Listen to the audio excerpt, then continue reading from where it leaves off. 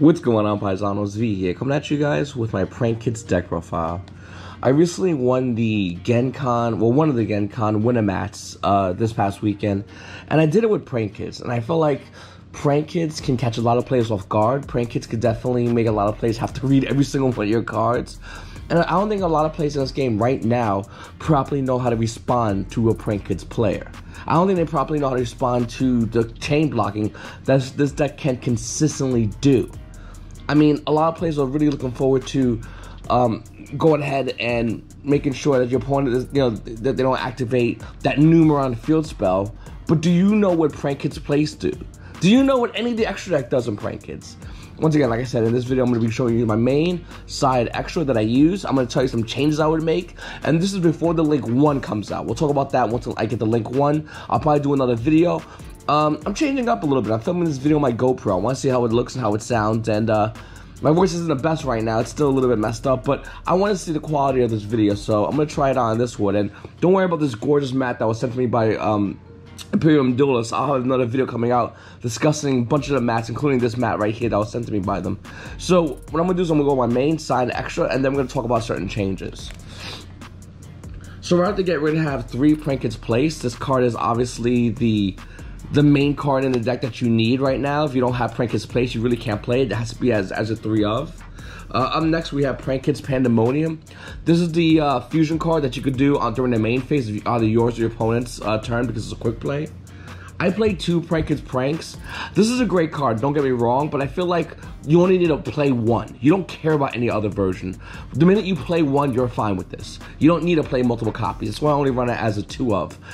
The fact that you can recycle cards in your graveyard back into your deck also makes it so you don't need stuff like Pot of Avarice, which is a great card, but you can search this out, and it's about a half a Pot of Avarice. Also, if you only open 1 Prank Kids monster, and you have other Prank Kids cards, you can discard and make a token. So that's another reason why I like this card a lot.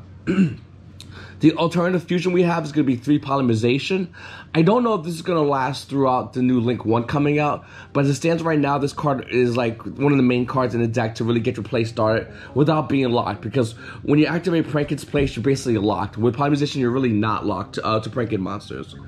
We're going to be running 2 Pod Desires. So this is a 41 deck count, and I feel like you could cheat a 41 deck count with this deck, because normally I only like 40. It's either 40 or 60. But the reason you can do 41, even 42, if you run Pod Desires. That's why I really upped the count to 41. I'm running 2 Pod Desires, and it works perfectly well. We also have Fusion Recycling Plant. This is another field spell. And what this does is you can discard a card to add polymerization from your deck to your hand. Also, whatever you use for polymerization, the material, if it's in the graveyard during the end phase, you can add that back. I don't necessarily always do that play, just as because I don't really need it, but it's also something good to have. We also have Invocation, another way to use polymerization, since we only have 3 polymerizations. Ultimately, we want 7 ways to fusion summon. And 8 if you really want to talk about the instant fusion that you're going to use to get your Prank Kids Rocket Ride out. So it's up to you how you want to do it, if you want to count this or not. You still got to add this into the deck. It's still needed. It's still a great top deck, and throughout the weekend, I did top deck this card. And of course, you have Monster Reborn, because what's not better than bringing a card back after you get in the Beerud and then continuing your play. So that's another thing I like about this deck. Alright, as far as Prank Kid monsters, we're running all 3 of them, okay? We're running Dropsies, we're running Roxies, we're running Fire Seas, and then we're running the green guy, Loftus. Everyone knows Loftus. It's a big hit with the ladies. So that's basically how Prank Kids count. I think we're going to maintain it. We might cut down Roxies to 1 with the new Link 1, but once again, when that deck profile comes out, I'm going to do a lot of testing, and then we're going to talk about that. So this is the card I've been running that I love. It's called King of the Swamp. This card has 2 effects. Number 1, you can discard it to add polymerization from your deck to your hand. That's insane. Number 2, if you open a Prank Kid, a way to fusion that Prank Kids, and King of the Swamp, this card will sub for one of the Prank Kid monsters, which is actually really good. This card is amazing. Actually, I didn't even know that I didn't play this card in my deck until recently. But yeah, this card is absolutely needed. So only hand job I run realistically is 3 Ash Blossom Majority Spring. That's one of the things I'm going to change. I would increase the amount of hand jobs I would run. Another card I run, which I definitely want to increase, is going to be Denko Sekka. I love this card. And especially the format we're going into, you'll either play against a control deck, a stun deck, or a combo heavy deck. That's the kind of decks that are in the meta right now. And when Denko Sekka, it just by itself stops all control decks. Like, you summon it and you go, do you have Judgment? They go, no. You go, okay, that's great. I'm going to do whatever I want, and you're going to have to watch me now. You still have your hand traps, but have fun playing those. So I think Denko Sekka is a huge card against every stun deck. I think a lot of players don't expect this card. I would probably up it more. The other cards I did run, which I would change, would be, I tried out 1 Red Blossom on the root and 2 Parallax Seeds. You just don't need these. I'll be honest with you. You just don't need these whatsoever.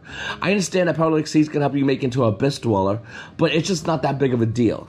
And Red Blossom on the root is a cute tech card, but in a deck full of amazing combos that's really static as far as exactly what you want to do every single turn, this is a cute little play that you just also don't need as well. So I would change these out. I would probably make it a 3rd Denko and then 2 Ogre, or maybe like instead of a 3rd Denko, maybe a Terraforming and 2 Ogre. I would probably consider doing that. I really don't want those 3 in my deck moving forward though.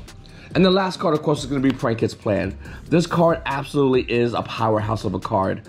A lot of people forget it. Even when I remind my opponents constantly, they still forget this card. It is huge, and it can save you an extra turn. It can allow you to go ahead and go into more plays, like as far when you set it and then activate it to link summon. Like, this card has a lot of usage. I don't like playing it at 2 because I don't like opening this card. I more or less like dumping the card, so that's why I only play it as a 1-of. But yeah, it's still a phenomenal card and definitely needed within the deck. So we'll talk about side deck techs. Obviously, I'm not running like Lightning Storms. I don't have that card. I'm not going to even consider looking at the card until after the bans, and I'll talk about looking into the card. I'm personally not even looking to buy the card. But what I do have is 3 Nibiru. I mean, you're still playing against combo decks. A lot of combo decks are still very susceptible to this card. I feel like you don't need to main it, but you definitely should side it. I run the 2 Ogres. I run them in my side. And I really want to run my main. I would run 2 Ogres in the side and 2 Ogres in the main and 1 in the side. That's probably what I would consider doing. I run 2 Token Collectors. I would up this as well. There's the 3rd Denko Sekka that I would put in the deck, so I'll have extra slots for the side deck. Another thing too is I run 3 Mystical Space Typhoons. Not that I don't like Cosmic Cyclone, not that I don't like Twin Twisters. I think with this deck you don't have a lot of resources to be pitching away with Twin Twisters. And with Cosmic Cyclone, this deck goes into time a lot, just by the natural nature of the way the deck plays, because you're really enunciating every single one of your chain links. So it really makes it hard for your opponent, because especially if they have a way, if they want to respond to you, they're going to want to wait for the opportunity to go in and drop a chain link on you. Most players don't go, I don't have nothing, but they can pass your turn. So you're announcing your chain links, you're doing your plays, you're trying to do it fast, but it does take time. It's just how the deck works. So I think MST is very important for that, because if you Cosmic Cyclone and they just end their turn in time, you lose. So why not play this card? And this card actually was really good for me. I had a lot of those Nimrod field spells. This card I highly recommend it. And people are sleeping on MST. They're looking at Twin, they're looking at Cosmic Cyclone, but they're not looking in the broad reality of the situation. I think this card is really underrated right now. And once a lot of Yu-Gi-Oh players get a hold of it, I think it's going to really change the way the side decks are done moving forward. Besides Lightning Storm, obviously. And of course we have Elite Match, another phenomenal card. Elite Match is good against control decks, that's just call for what it is, as well as a red reboot. So I mean, obviously you can see by my side deck, I really heavily emphasized on going against control, because this deck's hardest matchup is control decks. My hardest matchup playing Prank Kids was playing against an Altergeist deck, because it was literally, I had to put him back a turn every turn, and if he went ahead of me on a turn, then I was gonna get blown out. I knew that, so that's why you needed all these cards to really slow your opponent down, or still gonna just rip you apart. So I played 2 of the Prank Kids, Cock-a-doodle-dude. I call them Chicken, 2 Chicken, 2 Dog. You don't need 3 of anything. Anyone says you're dating that you need 3 of, they don't know what they're talking about. Prank Kids. I'm telling you, 2 is more than enough, especially the fact that you can recycle these cards. I win this card a lot actually. This card, Rooster, is really good. It's a Heavy Storm. It's a Link 4 Heavy Storm that you can use as a quick effect. Really good card, actually. And then for other Link monsters, I just want to throw in there because I want to have access to it. Mech Knight Crusader Aramax, which this deck can easily do. We also had Broadsword, this deck can also do it that as well. And Access Code Talker. So this deck can go into Link 4s if you don't use Prank Kids Pandemonium. And it can really do it relatively easily. And I personally like Mech Knight Crusader Aramax. There's a lot of decks, a lot of players, I should say, forgot about the card and how good the card is. And then when you drop on your opponent, they have to read it 8,000 times. And you're like, take your time. It's a great card. So once again, I think it's something that's really important. As well as, of course, Broadsword and Access Code Talker.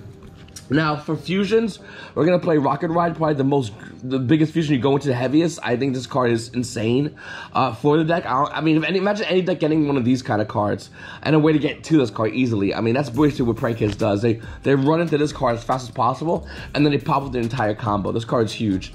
Then we got Weather Washer, another phenomenal card for the deck. I think a lot of players...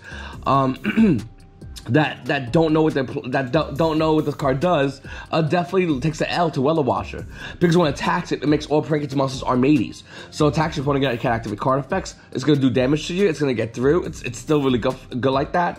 And defensively, it could contribute itself to bringing out 2 Prank Kid monsters that cannot be destroyed by, I believe, card effect or battle. I don't know 100%. These cards are in German. I used to memorize all of them. I'm still learning my Prank Kids, getting back into the swing of things. I believe it's card effect, if I'm not mistaken. And then we have this guy right here. So the other Link 4 is a Heavy Storm. He basically is a Regeki. That's the best way to look at it. He's a fusion that needs 3 of the Prank Kids minus Roxy's. That's basically what it is. And then for Exceeds, we have Totally Awesome, which is that can also go into. You can easily go into Totally Awesome, to be honest with you. And Abyss Dweller, a card which I'm probably going to be cutting. I don't know what to put in, but I'm not a big fan of Abyss Dweller. I know it's pretty good, I guess. It's decent. I'm just not crazy about it in this deck. I haven't really even considered going into it. I feel like with Prank Kids, if you're playing at your opponent, unless you go, this card's the kind of card you would go into game 3. If you had a choice between Abyss Dweller and Totally Awesome, you will more than likely go into Totally Awesome. Abyss Dweller, I think this is the kind of card you play at game 3. Maybe game 2 if you go first. Realistically, game 3. So anyway, guys, that's my Prank Kids deck profile. I had a lot of fun playing at the remote duels, more than I expected. I'm gonna have more videos coming out, guys, explaining how to set up for remote duels. I'm gonna actually shoot an email to Konami. I want to talk to them, hopefully get a bit of correspondence about how to make remote duels more easier for a lot of players and more alluring for more players. I mean, the winner match this weekend has been phenomenal, and I won 2 matches, I believe. One with Ultra Guys, one with Prank Kids. I might have an Ultra Guys profile coming up to you discussing designs and duality over extravagance, which I think is something no one's talking about as the Ultra Guys players. I think those are the new ways to play the deck. But once again, I'll have a video coming out then. I appreciate you guys watching my videos about Prank Kids. I'm definitely have more coming out in the future, so make sure to subscribe to the channel, hit the like button, comment down below. It's your boy V, and YGOPaisanos, well, YGOPaisanos, have a great day.